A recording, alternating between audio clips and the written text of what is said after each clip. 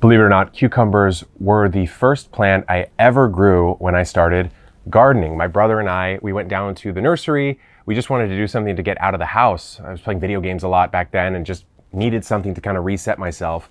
And we went to the nursery. He bought a couple big things of basil, very smart choice. And I designed a hydroponic system and planted cucumbers in it. And let me just tell you, they were the most disgusting cucumbers I've ever bit into in my life. And I should have quit gardening at that point in time, but I didn't. And here we are. And now we're looking at a beautiful, beautiful Marketmore 76 cucumber grown in a grow bag. And that's what we're talking about in today's video.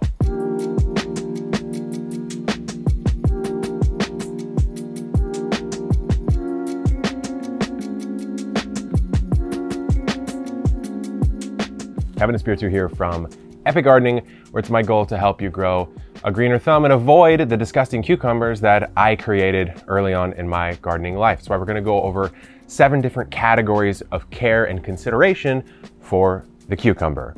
And because I made some epic alliteration right there, please cultivate the like button for epic cucumber harvests, and let's get into the video. Tip number 1 is considering the type and variety, right? These are 2 things that go hat in hand. And I really am starting to say to myself, and also as I put material out about gardening, the variety selection is so important, because it's a mistake that if you make it, you now have to grow your mistake out for the whole season. Okay, so when it comes to a cucumber, you have 2 main growth habit types. You have your bushing types and your vining types. Now, cucumbers naturally are vining climbing plants. They actually have tendrils that they put out to attach to structure. And in fact, the one that I just touched has attached itself to the stem of another cucumber leaf. So there's a little climbingception going on right there. But that's the natural type. Breeders have created a lot of different bushy style varieties for us container or small space gardeners, because maybe we don't have 6 feet of trellis to put it up. Maybe we do want a more compact variety. One that I grew that was a bushing type last year was Isnik F1.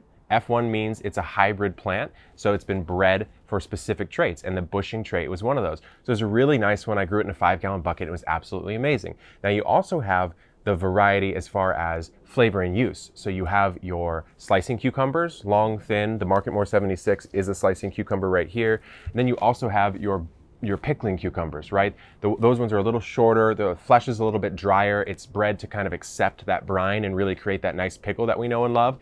So you need to choose the growth habit type, and you also need to choose the specific flavor or the specific use case you're going to grow that cucumber for. If you want a funky pick, I'll always leave you guys with some varieties. You have lemon cucumbers. They're globular, spherical ones, as the name implies, kind of like a light cream yellow. Very prolific, very easy to grow. I found the flavor wasn't quite there for me. So while it looked cool, I wanted something that was just a classic, tasty cucumber, because I do love to eat them. Then you've got Marketmore 76. This is the one that I have right here. This is a very popular one. You can find it almost everywhere. It has a lot of good qualities as far as its growth and its flavor. And then anything with the word bush in it, if you're going for a more compact variety, pickle bush, Bushmaster I think is one, Space Master is another good one. So these are all ones that you can do if you really are trying to go in a compact space. Tips 2 and 3, soil and watering. It really wants a nice rich soil, because it's a heavy feeder. It's putting out a lot of vegetative growth. It's putting out a lot of fruits and flowers, and something has to support that. So the soil is what's supporting that. And the other thing is it really needs consistent watering, not flush with water, not flooded, and certainly not dried out. That's what's going to really be the killer of cucumbers. You'll notice it really quickly as these leaves will start to wilt. These leaves are nice and crisp. When I move them, they kind of spring right back to their normal form, sign of a well-watered leaf, right? So what I've done is I'm growing it in a grow bag, and that's because I can pick it up and move it back here, or I can move it outside. I can be portable with it. But grow bags tend to dry out a little bit, and other containers can as well. So what I would say is early on in its life, you can feel pretty comfortable just overhead watering it. As it grows up to a phase more like this, I would highly recommend throwing a drip spike on there, or hand watering with a watering can, or just watering at the base of the plant.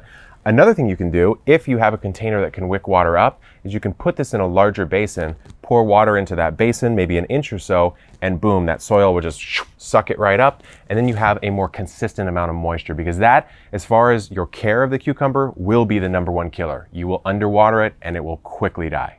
Tip 4 is fertilization. Now, a lot of the fertilization comes in when you actually build the soil in the first place. Whether you're growing it outdoors, in ground, or in raised beds, just building a good raised bed soil is going to help. And also in containers, the mix that you choose is going to do a really big job, but it's still going to want some fertilization throughout the season. So if you think about organic fertilizers, you can think about things that provide a little more nitrogen early on for that growth, and then also stuff that provides a little more phosphorus, potassium as the plant starts to fruit and flower. So I might do something like chicken manure early on, and then I might move into like blood and bone meal later on, or something of that nature. Tip 5 is probably what you all care about the most, and that would be, how do you make sure that it flowers, that it fruits? What kind of problems are you having in that phase of growth? So the first problem that most people have is early flowers will just fall off.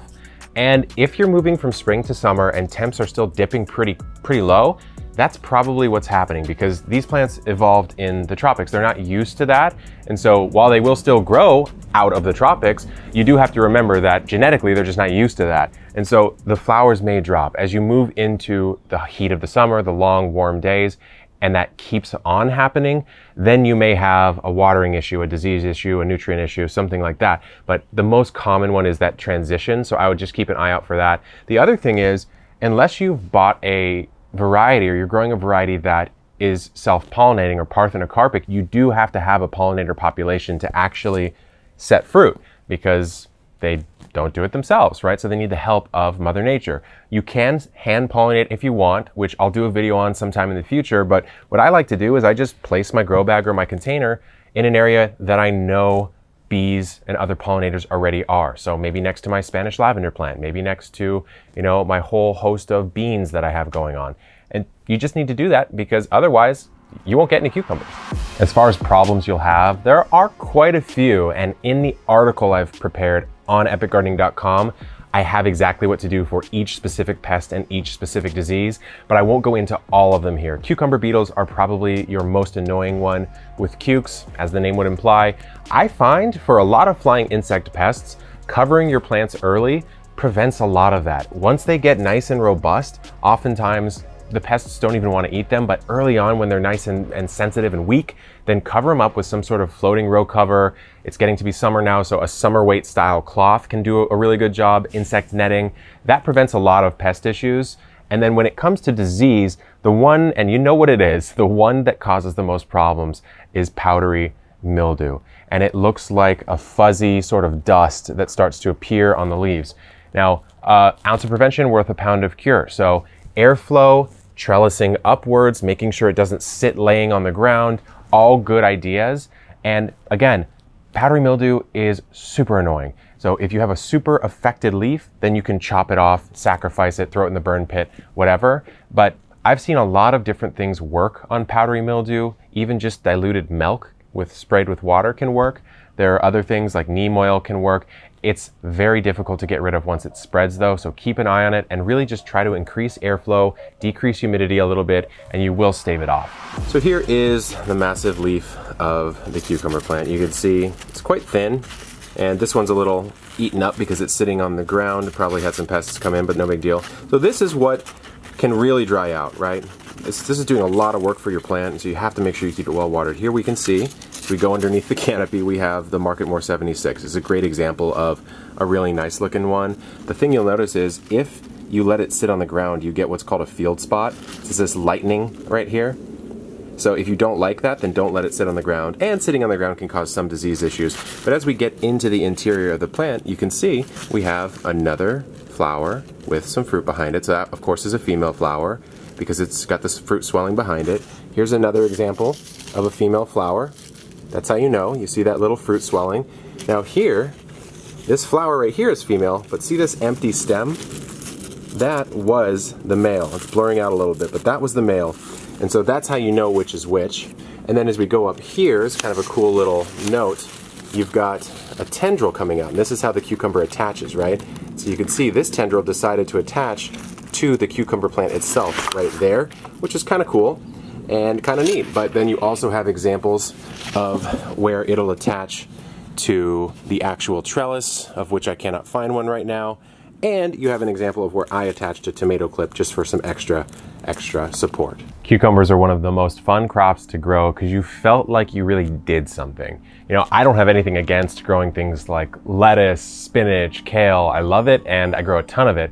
But when you harvest a huge cucumber, it feels like you really achieved something in the garden. You can slice it up, you can pickle it, you can do whatever you want with it. So I hope these tips helped. There's actually quite a bit more about growing cucumbers that I could do, but for now, I want to get you guys off on the right foot. And if you have any questions, as always, drop them in the comments below. Good luck in the garden and keep on growing.